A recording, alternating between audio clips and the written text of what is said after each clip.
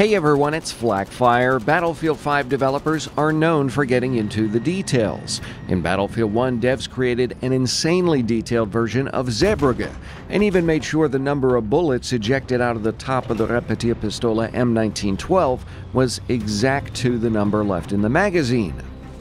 With Battlefield 5, DICE are even taking things a step further. Here are 10 insane details you probably didn't know about Battlefield 5. First up, DICE have spent a significant amount of time raising the skill ceiling in Battlefield 5 and creating opportunities for those only in Battlefield moments.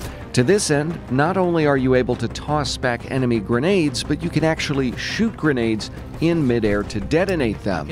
Some top-tier players like Stode are already mastering the technique, using it to hit enemies seeking shelter from a storm of bullets.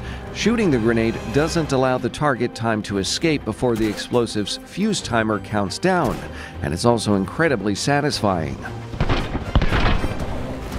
Next, if you're having a particularly successful string of sniper kills, shown here by Battlefield 5's core gameplay designer Drunksy, you might be surprised to hear your character count your kills along with you.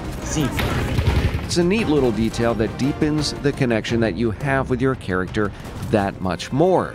It gives them their own sense of personality and, in a way, cheers you on, encouraging you to make every shot count. Third are grenade tosses. You can throw a few different types of grenades in Battlefield 5, but did you know that the angle from which they're thrown actually impacts the animation for tossing the explosive? If you throw a grenade in a normal or high arc, your character chucks the grenade overhand. If you're throwing the grenade below you, your character actually tosses it underhand. It's a small detail, but it helps break up the monotony of a common action in-game and makes it seem just a bit more immersive. Like Battlefield 1, there are a ton of weapon details in Battlefield 5, and one of the coolest is the barrel change animation for the MG42, which I'll rank 4th on this list. If you fire the MG42 until it overheats, you'll actually see your character coax the gun's quick-change barrel out of the shroud using a spent cartridge. Now, devs initially toyed around with the idea of the support class wearing gloves, but decided the spent brass was both cool and ingenious. It's also worth mentioning that Ian McCollum at Forgotten Weapons pulls the same maneuver in his video on the MG42. Hardly surprising, since many at DICE are big fans of Gun Jesus, and he reportedly assisted them in the development of Battlefield 1. I don't know if I'd call it a Forgotten Weapons Easter egg, but it's probably as close as we're going to get.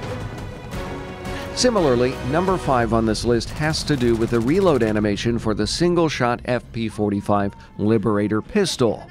During the pistol's correct and lengthy reload, the player's character model actually slides a bullet from the compartment hidden in the gun's grip.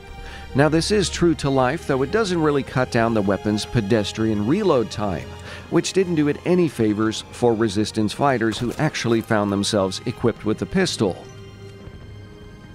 Sixth is the Narvik whale. She's been around since the game's alpha, but many players have yet to notice her enjoying the peaceful waters below the massive air and land battle nearby. DICE even jokingly featured the whale in patch notes for the game's beta, stating they fed her to keep her, quote, happy and strong. Humor aside, the whale is a reminder to take in all of the detail developers put into the game's gorgeous environments, and there's a lot, ranging from buildable snowmen to the northern lights on Narvik alone. Next is the Tiger Tank Commander from Battlefield 5's prologue. We don't ever really get a good look at his face during the prologue, but subtitles reveal he is the same tank commander featured in the upcoming war story, The Last Tiger. His name is Peter Müller, and this actually provides us with some cool context for the German war story, since we get a bit of backstory on this character. We now know he's a grizzled veteran of the bitter North African campaign, and has been at war for years before the events of The Last Tiger. There's also a bit of a tongue-in-cheek reference to another Battlefield game, Battlefield 3. If you recall, Thunder Run's tanker is named Jonathan Miller, whose last name is an anglicized version of Miller. I doubt there's any relationship between the two, but it seems a little too similar to be coincidental. Many Germans who moved to the United States after the destruction of World War II changed their names, and it's not a big hop from Müller to Miller, so Who knows? This wouldn't be the first time such a connection was suggested in the Battlefield universe. The gambler Clyde Blackburn in Battlefield 1's Friends in High Places shares a surname with Henry Blackburn, the protagonist of Battlefield 3. For number 8, DICE paid a great deal of attention to character movement in Battlefield 5, and it shows in some small details. If a character runs through water, they actually hike up their knees as if to avoid getting water inside of their boots. Characters also react when interacting with walls and stacking up around corners. It's these kinds of small details that help draw players into the experience because the actions are both natural and believable. The next detail in this list has to do with armored combat. If you're engaging another tank and land a direct hit, you can actually see the impact point on the enemy tank's hull. It glows bright orange and looks absolutely wicked. Aside from the cool factor, this actually helps you identify where shells are falling at a distance and how close you are to hitting a vulnerable part of the tank, like the tracks or engine. Again, it's a minor detail, but it really pulls you into the Battlefield 5 experience. Lastly, you're probably familiar with the gigantic bridge on the game's Twisted Steel map. Now, what you might not know is that you can actually fly through it. And no, I'm not talking about going north to south through the steel suspension. I'm talking about flying through it along the road above the intense bridge combat.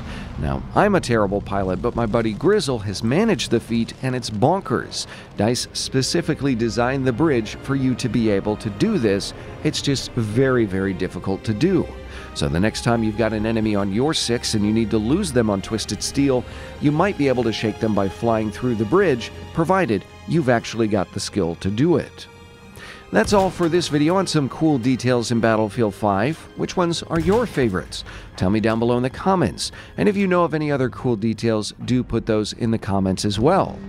If you do like these kinds of details videos, do check out another Battlefield YouTuber, Teabag Gaming. He did a lot of these kinds of videos for Battlefield 1, and I expect he'll return to them in the future here for Battlefield 5. I'll leave a link to his channel in the video description. In the meantime, if you enjoyed my video, leave a like, share, and subscribe. Tap the bell for the latest Battlefield 5 news and interesting videos. Make sure to say hey on social media websites like Twitter, Facebook, and Twitch. You can find all those links in the description below. And as always, thanks for watching.